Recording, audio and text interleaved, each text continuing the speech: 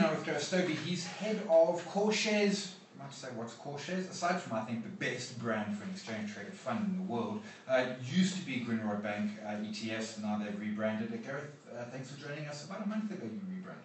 That's about right. Yeah. 2 months ago, April. April, okay. So head of CoreShares, a fast-growing stable of exchange traded funds, ETFs. We particularly want to touch on your most recent one, which is now approaching 2 months old, which is your top 50. Everyone in this country, if you've done anything with the market in this country, you've heard top 40. Top 50, the obvious thing is it's 50 instead of 40 stocks, but there's probably a few more nuances. What is the methodology behind it? And it's an S&P, is it not? S&P Dow Jones Index? Yes, that's right. So just by way of background, most exchanges around the world, most stock exchanges around the world have a official index partner. So the Johannesburg Stock Exchange has a partner being FTSE in London, which is an index business. So when I was growing up in financial markets and you were growing up, Simon, there was only one set of indexes available. They were the FTSE JSE indexes. However, globally, there are many more index firms that provide indexes on different markets across the world. So we're quite fortunate in our market now where we have the FTSE providing indexes, MSCI providing indexes, and most recently S&P Dow Jones, who are very famous in their home markets because of the S&P 500, the Dow Jones Industrial Average, etc. But S&P Dow Jones are now providing indexes in South Africa. So they're a fresh index house, and they are the licensor, we are the licensee. And they came into the market and they took a fresh approach to the market. They said, right, there is a top 40. Is the top 40 the most representative index of our large cap or the broad market index? Well, when the top 40 was put together, that was a couple of decades ago, our market's far more mature now, there's a lot more liquidity available, so instead of offering top 40, let's offer top 50. Yeah. Why would that make sense? Well, you get extra diversification in terms of having the extra 10 stocks, you get additional market depth, and the index ends up being slightly less volatile as well because you've got and that volatility is just because of the extra 10 shares, really, more than anything else. Yeah. There's also a big point, and I've got the two lists, and if you look at your top 50 versus top 40, for example, Billiton's 8.35 versus 9.4, and I'm rounding the numbers here. So your Billiton's about 1% lower, your MTN about 1%, the big one, NASPAS, about 1.7% lower, SAB 0.9 less in your index. What we're also then seeing is less exposure to that handful of stocks at the top, which sometimes works. SAB and NASPAS have been driving this market for a long time, but at some point that bus stops, and then the vanilla top 40 is going to lag a little bit and struggle a bit. Yeah, I think by adding the 10 next biggest stocks, you're bringing in what they call in the index world a size factor. So you're moving the index towards a mid-cap bias or a larger mid-cap exposure. Why would that make sense? I mean, so if you think about it intuitively, markets, companies that have the largest market cap are generally those that are the most mature. Sure. Take SAB as an example. NASPA is not such a good example, but SAB a good example. So it's good to have a large weighting towards SAB. They're a powerful company. They've got they can bully competitors. They have large market share, etc. It's good to have a large investment in SAB. However, you would say that they are if you looked at a traditional growth curve of a company, sort of the life cycle of a company, they're a mature company, not so. So intuitively, companies that are smaller, who further down in the index, would be often have higher growth because they're earlier on in their life cycle. And some of them, I mean, some of them they're springing to number. And I'm starting at the bottom. It's Spar, it's the Fashini Group, it's Telkom, it's Truworths.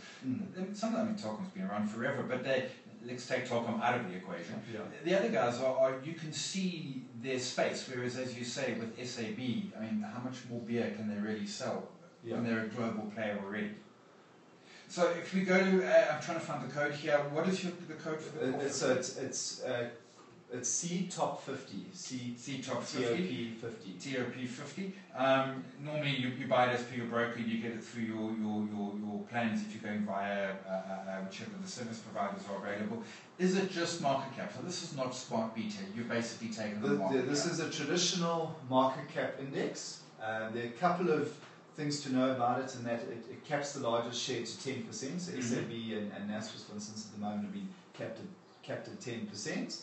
And it's also what's known in the index world as free float adjusted. Now, I don't want to get too technical, but very briefly, free float adjusted just means that if there's a large company that has a large part of its share capital owned by one company, take Capitec for example, a large portion of Capitec is owned by PSG. Gotcha. You would exclude the PSG's shareholding in Capitec and then look at Capitec in terms of what's left in terms of tradable shares. So on that basis, Capitec is in the top 40. It's not actually in the top 50 because it's free float.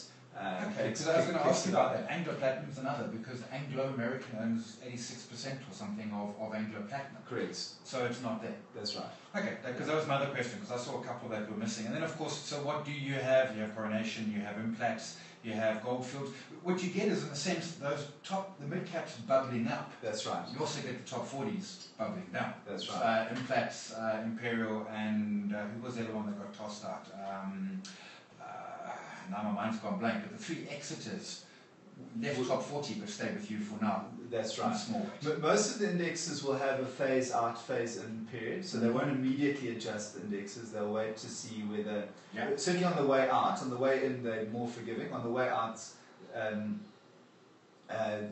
they phase out the shares so that the index isn't buying and selling the whole time, because that sort of counter the whole idea behind the index. So you shouldn't have to trade your portfolio a lot. So right now, for instance, the index is actually 52 shares, because there are 2 shares that have fallen outside of the top 50, but there's a bit sort of a grace period before they officially fall out. Cool. I like it. I like that. Yeah, I like the broader bunch. It's going to give me lower volatility, and I think for a lot of people, volatility is important. You don't want to wake up and see your core holding in ETF bouncing all over the place. If we go from your core top 50. What we're also seeing is a rise of some smart beta, which I want to touch on briefly. This is not smart beta, but you've got 2 smart beta products, and really those are bringing more than just free float and market cap to it. This brings a little more nuance, still almost in a methodical process, but a little more nuance to the selection criteria. Yeah. Look, so traditionally, when you looked at index funds or ETFs, they were all market cap weighted index. So the biggest ETF in the world, the S&P 500 SPDR ETF, that's a market cap weighted ETF. But what's evolved in the index world over the last 15 years is this concept of smart beta, where you're moving away from market cap weightings into another type of style index or strategic index or sort of outcomes focused index, which has all been put under this new title, smart beta. So all that smart beta is a move away from using company size to establish the weighting in an index to using some other factor to establish the weighting in the index. And you can do that through multiple different techniques: price earnings ratios, dividend yields, volatility, momentum, a bunch of different styles. But in particular at CoreShares, we've got 2 styles that we capture outside of market cap. One is the dividend aristocrats, looking at companies that have paid a consistent and growing dividend. And the other is the low volatility strategy, so companies who've got low levels of volatility or low levels of risk, basically. What is the universe for those 2 stocks? I mean, are you that's the universe. There's the composite index, what S&P call the composite index, so it's the all-share index, basically. Okay. So it's outside of the 145, 150 stocks. Yeah. But I like the point that you made there, and you explained it well. Typically, we've looked at indices and we've done market cap, nothing else. Right. In truth, size is not a measure of much, frankly, beyond size. I mean, we look at some of them, such as, I'll take Anglo and Billiton, they're the 2 easy ones. 10 years ago, they were the top 40. 10 years' time, they might not even be in the top 40. There's cleverer ways to say, this is my, whether it be cash flow, dividend yield. Market cap's not the best way, really. Well, in particular, I mean, so the big sort of thought leader in this space globally is a guy called Rob Arnott. He runs Rafi in California. And he says the Achilles heel for a market cap weighted index is that as the share price goes up of a particular share, your weighting in that share goes up too. Now, normally investors are trying to sell a share after it's run and trying to buy a share after it's fallen. Whereas the market cap weighted index does the opposite. It buys more of the share, sells more of the share if it's fallen. So it's a little bit sort of counterintuitive in terms of how normal investors approach things. Okay. Bearing in mind, smart beta is quite controversial because it is a move away from just investing simplistically in the market. And there's a lot to be said for investing simplistically in the market. But what people like Rob Arnott do is they look at sort of fundamental ways of looking at the index. They also do a lot of work in the low volatility space and so forth. So it's breaking that relationship between price and the weighting in the index. And I take his point. I mean, one of the arguments against smart beta is that we'll be moving away from passive. But in truth, the decision to buy an ETF is active. The decision which ETF, do I buy your Core 50, top Core 50, do I buy a Satrix 40 or a Beta Beta equal weighted, which will be in your stable, those are active decisions anyway. That's right. So it's just a slight slope. So let's wrap it up. A couple of points. Your website address, CoreShares.co.za. That's right. Do you have an investment plan where I can come and buy via you? No, we don't. We work through distributors like TFSA and others. Or your stockbrokers, Bank Online, whichever. Yeah, you just head to your stockbroker, you'll find it there. There is an infographic, if you're listening to this on the podcast, which out on the 16th of July. There's an infographic on justonelap.com looking at top 40 versus the CoreTop50 from CoreShares. And Gareth will be doing a power hour on Thursday 23rd, JSE Power Hour. It's at the JSE or webcast. Go to justonelap.com or JSEDirect to book for that. Gareth, appreciate the time. Good. Thank you, Simon. Cheers. Well done.